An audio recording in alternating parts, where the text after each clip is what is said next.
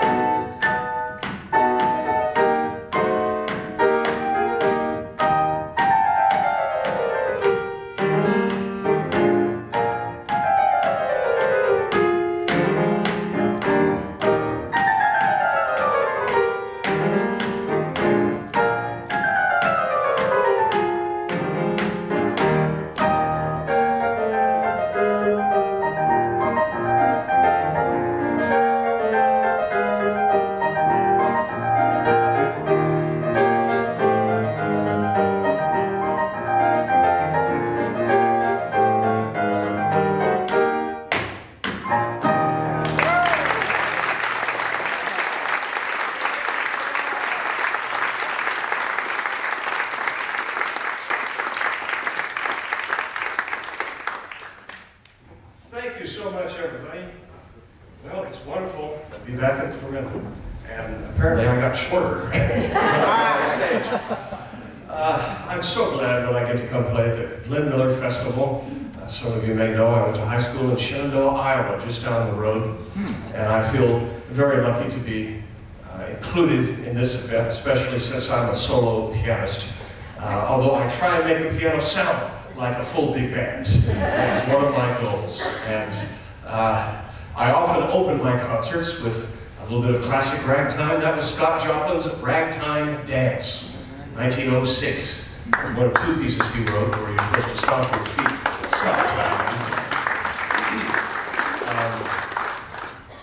And in my concerts, I often go through the history of music tell you the stories behind the songs along the way.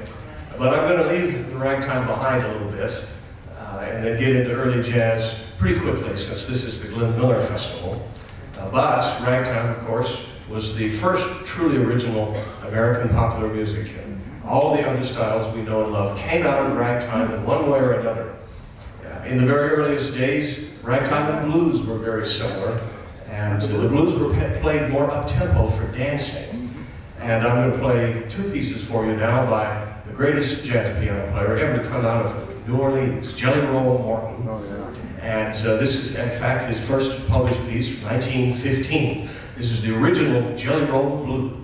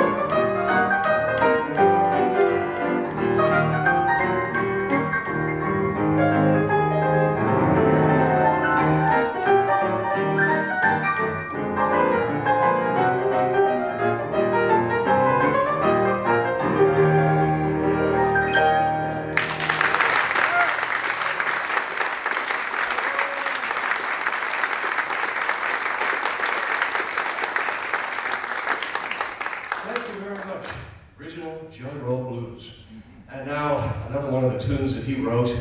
In fact, it was one of the first things he recorded in 1923. It's a fun piece by Jelly Roll Morton. It's what you call a stomp. He invented that style of music, and it's not very complicated. It's just because it made people want to stomp their feet. This is called Grandpa's Spells. And if you listen closely in the third part of the piece, Grandpa will have some spells. Here we go.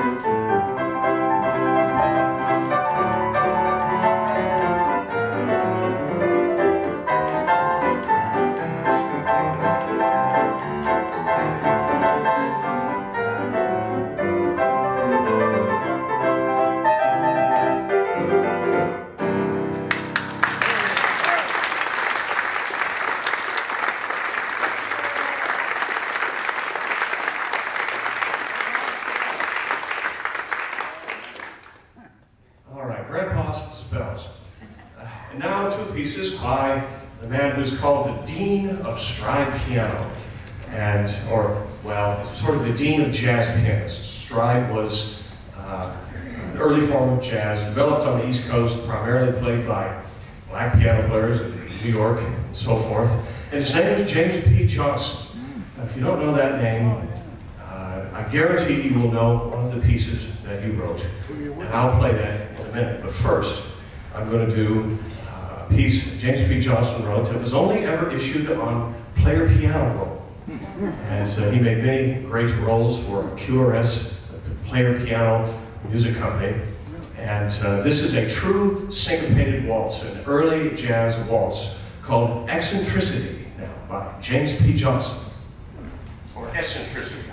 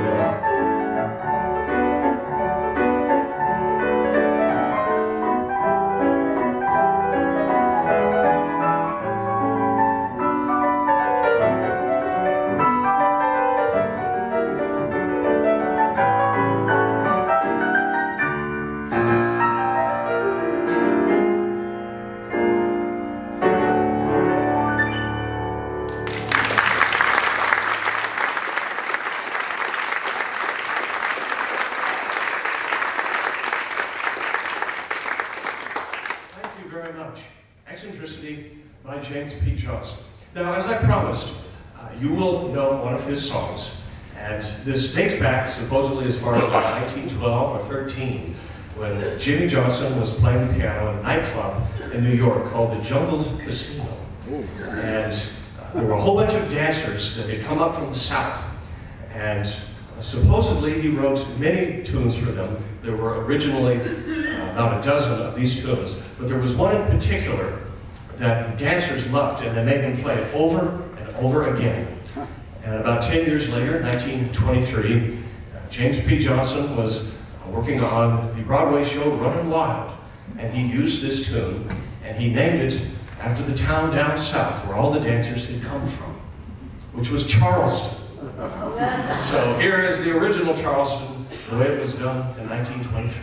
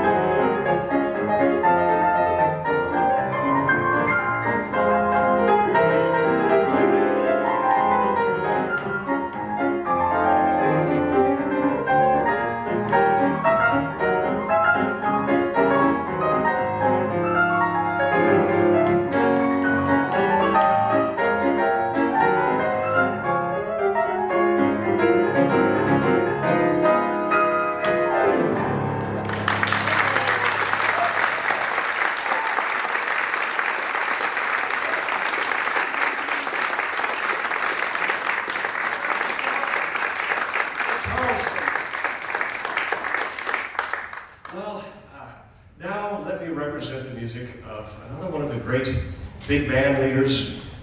From the early jazz era, he was heavily influenced by pianists like James P. Johnson, and he was not only a band leader, but a wonderful composer. I bet you'll know his songs. I'm talking about Duke Ellington. Yeah. And so I do a medley of 4 of his songs. You're going to get to hear 4 of them. First, Mood Indigo. That might be my favorite. Don't Get Around Much Anymore. Solitude, sometimes known as In My Solitude. And then we'll wind up with one that he didn't actually compose, but a tune that he made very famous called Take the A Train. Oh, yeah. Okay. And so here's my Duke Ellington medley.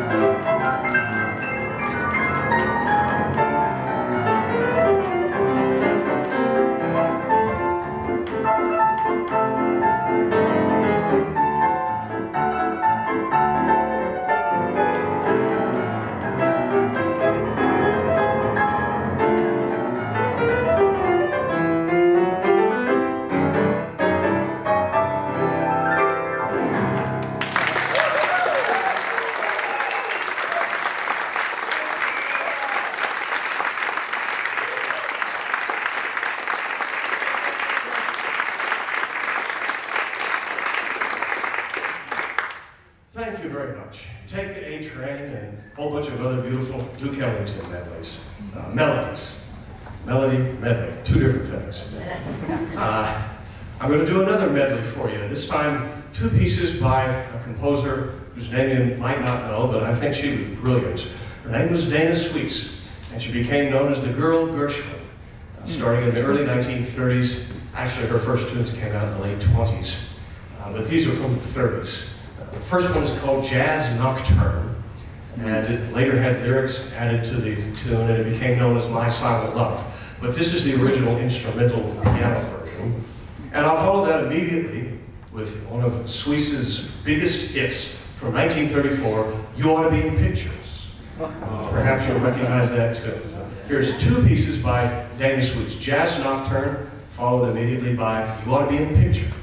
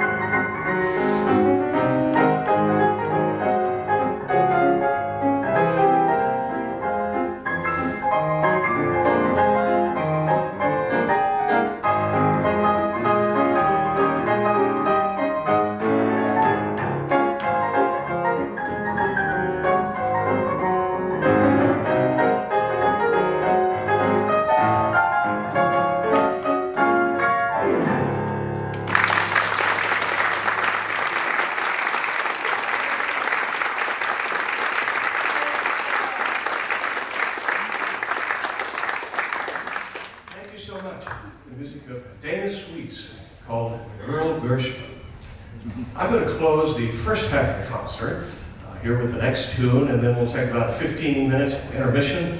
I do have CDs, sheet music for sale in the lobby. I'd love to not have to take it home with me in the airplane. If anybody still has CD players anymore.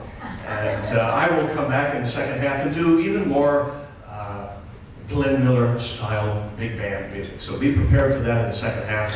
In the meantime, here's my big and long arrangement of St. Louis Blues, written by W.C. Handy, the father of the blues. I started out playing it in ragtime the way it was originally done in 1914.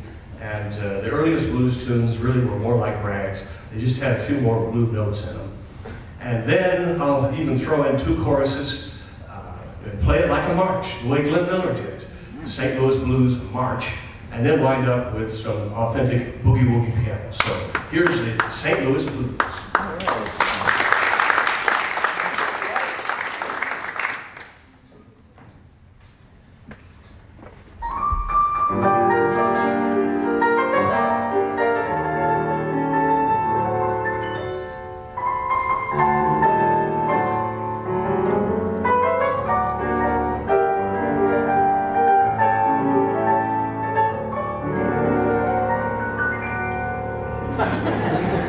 Thank you.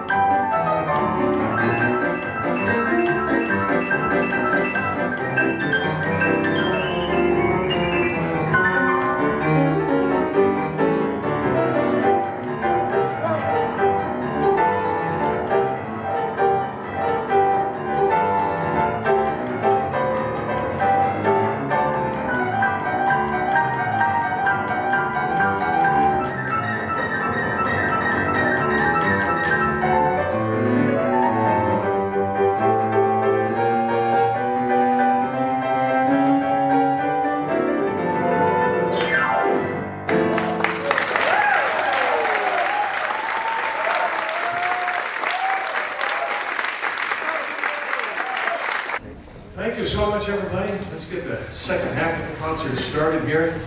If there's one thing I've learned in the music business, sometimes less is more. You don't want to keep people waiting too long. So I have some fun things to do in the second half, though a little bit different.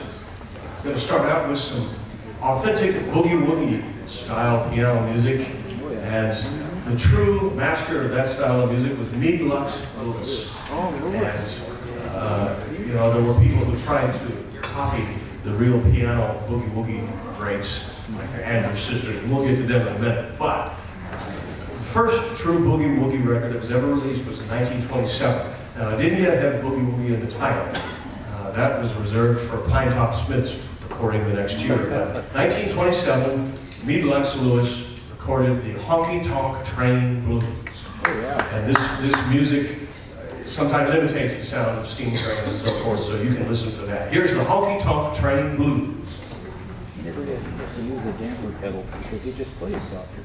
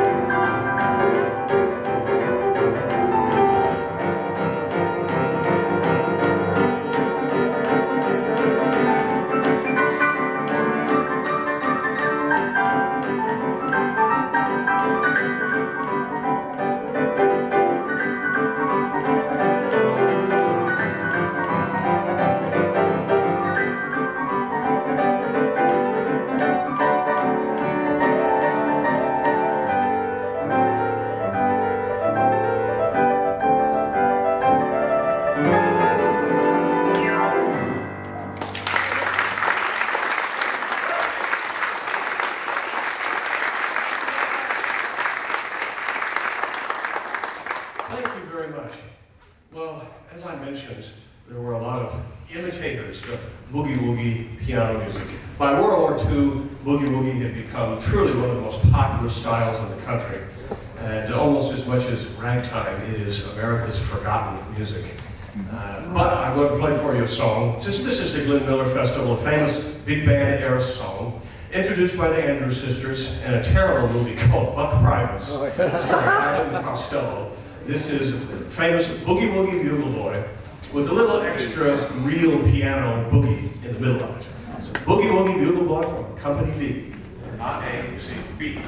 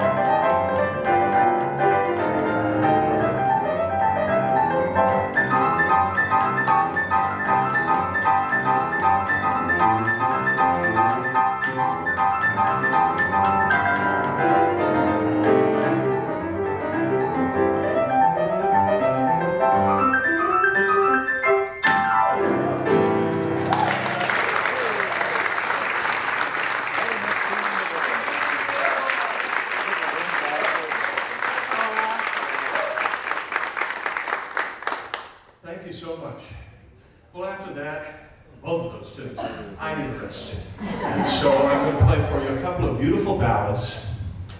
And every year I come back to the Glenn Miller Festival, about every 2 years I come back and play in Florinda. I try and learn a new piece by Glenn Miller that I've never played before.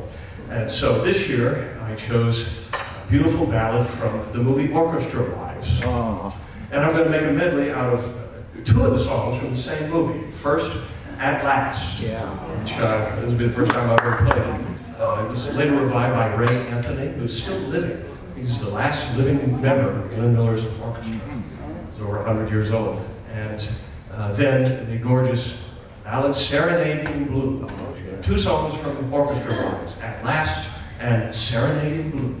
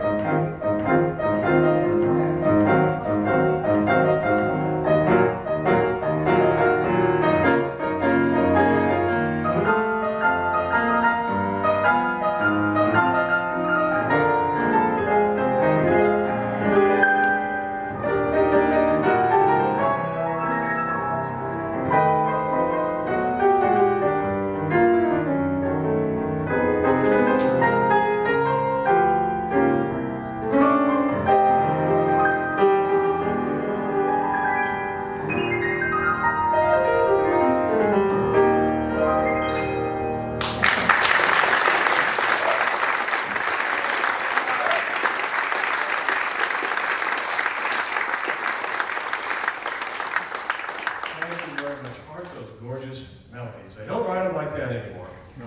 I was just realizing on the way here that Harry Warren wrote a number of the songs for the Glenn Miller movies. He wrote both of those, and some more songs I'm going to play later. He was equally as good, in my opinion, as Gershwin and Cole Porter, but his name is not as well remembered. But I'm not going to play those next. Next, we're going to do the Glenn Miller Standards, first recorded in 1938. Later, a big hit, million seller in the early 1950s for my friend Johnny Maddox. He had a piano instrumental record of this on Dot Records in the 50s. It was a big hit. Here is In the Mood, complete with a lyric for Boogie Woogie.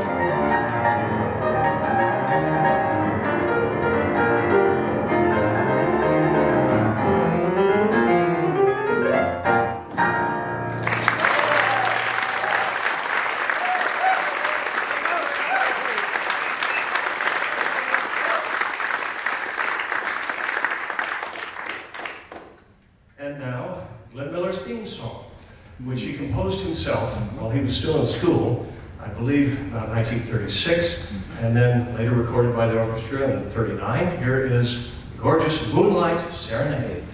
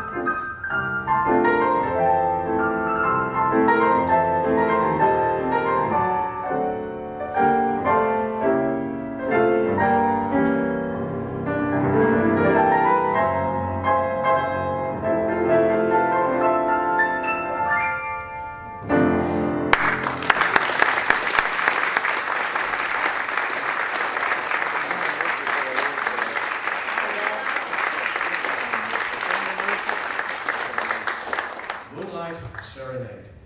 Well, I mentioned the great movie songwriter Harry Warren, and I'm going to play 2 songs for you now that he composed. First one is written for the movie The Harvey Girls, with Judy Garland, 1946, and it won the Academy Award that year for Best Song. On Atchison, Topeka, and the Santa Fe. Yeah.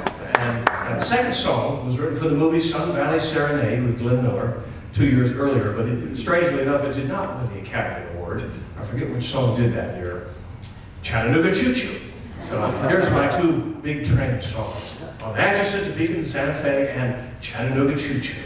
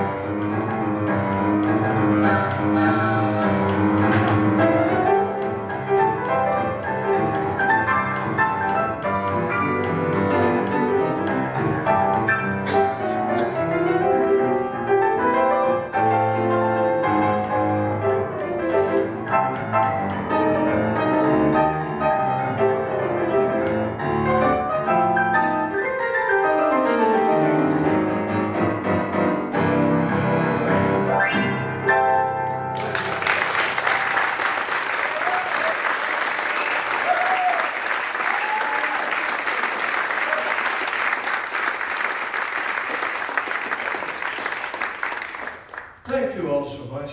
Well, it's sure been a pleasure playing for you again. And here's hoping I come back to Clarinda maybe another 2 years. Yeah. I